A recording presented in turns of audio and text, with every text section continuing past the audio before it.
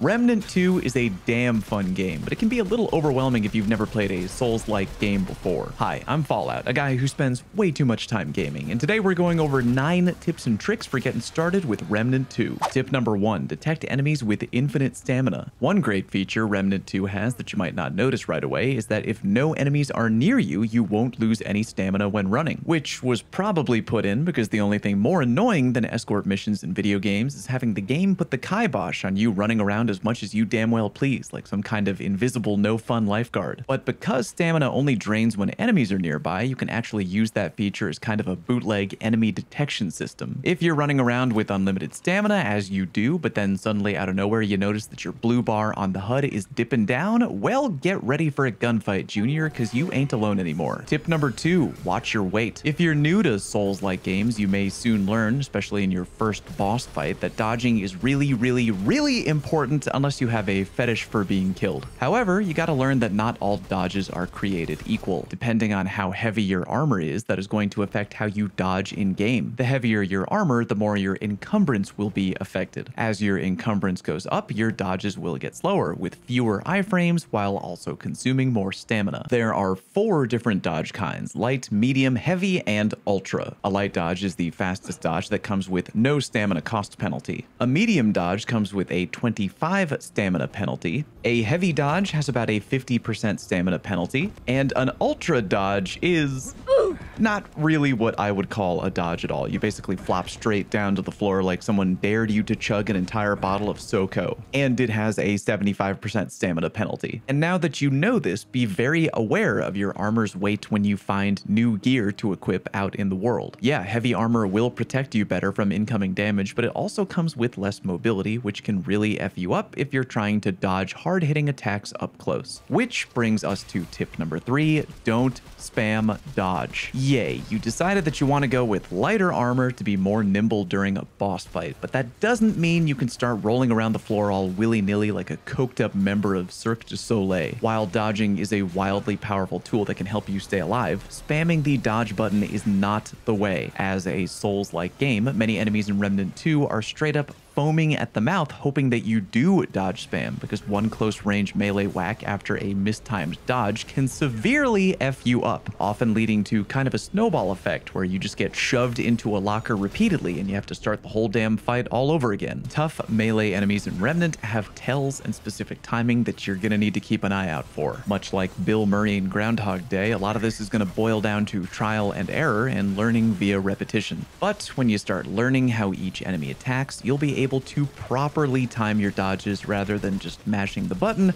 and getting your ass kicked half the time. Tip number 4, always mod your weapons. Mods in Remnant 2 are awesome. They let your weapons do wild, new things in a big way. Even right out the gate, the first 2 mod options I picked up, a healing shot and a burning shot, really started putting in work right away. The best part about weapon mods is once you've bought one, you can feel free to equip that on almost any weapon whenever you want. Try to think of it as a very well worth it one-time purchase for a lot of the weapons in your arsenal. And some of the weapon mods can get really wacky, and again, goddamn are they effective. Tip number 5, listen up. Sound cues in Remnant are really helpful in terms of you not getting taken by surprise and completely mollywopped, so make sure you go into your game settings and make sure the audio is at a level where you can really hear them sound cues. There's 2 in particular you should keep your ears peeled for. One is a cheap knockoff Inception foghorn noise that sounds kind of like this.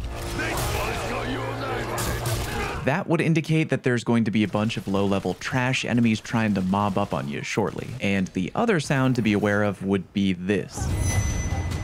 That little chime means you're about to go up against an elite enemy. Big, beefy boys with a lot of health who require a bit more effort and damage than your run-of-the-mill trash. You may not really notice the sound the first few times you hear it, but it's an important heads up to take note of. Tip number 6, optimize Relic fragments. I'm gonna completely tell on myself, but that's fine because I live a life without shame. The first few hours of playing, I really didn't even know how to change my Relic fragments at all. Every time I picked one up, I kinda assumed it was already going to work work for me right away. But hey, my dumbassery is your gain, because here's how they work. Open your character menu and go down to your dragon heart item in the bottom left and inspect. There in the bottom left corner, those are your relic fragments, and you can choose which ones you want to have equipped anytime you want. I actually had melee ones equipped, and I wasn't even using a melee character. GG. So with that in mind, whenever you get a chance, go through what relics you've managed to find and equip the ones that complement your build and playstyle. They don't put up huge crazy numbers, but they do help you all the time, literally for free, so there's no reason to not customize. Tip number 7, take note of your weapon's range. Weapons in Remnant 2 have a couple of key stats, 2 of them being your ideal range and your fall-off range. Now, while you can hit enemies from downtown with a lot of weapons, it doesn't necessarily mean that you should. The ideal range of a weapon is obviously the intended sweet spot of your weapon. Meanwhile, the further and further away you get from your fall-off range, the worse your weapon will perform overall. This can be kind of tricky to get a handle on, because it's not like you can whip out a damn measuring tape in the middle of a gunfight. However, you can get a sense for the weapon by just using it a lot in the field and developing a bit of muscle memory, or you can go to the in-game firing range at Ward 13. The damage numbers that pop up when you hit one of the tire targets can give you a pretty good idea of how far away you can be before you start to experience damage drop off and other whackness. Tip number 8, know when to walk away from a boss fight and when to come back. Not gonna lie to y'all, if you're completely new to this type of game, you might completely be taken surprised by the difficulty of some of the boss fights, especially if you're a solo player. They can be extremely unforgiving. One mistimed dodge or move and you're basically down for the count. I know a lot of us out there probably have that mentality of,